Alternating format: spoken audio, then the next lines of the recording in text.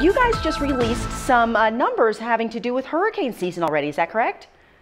That's correct. Yes, we put out our initial hurricane seasonal forecast today. We're calling for an average hurricane season, a total of 12 named storms. Of those 12, 5 becoming hurricanes, and of those 5, 2 reaching major hurricane threshold, and that is 111 miles per hour or greater. Well, now what's kind of interesting is that we have technically already had a named storm this year. Is that being factored into your numbers? That's correct. That's for the additional. Those are in addition to what we already had. So if you want to include Alex, it would be 13 named storms and 6 hurricanes. Now, you said this is going to be about an average year. As far as El Niño goes, is that going to play some kind of role in development, particularly in the Atlantic?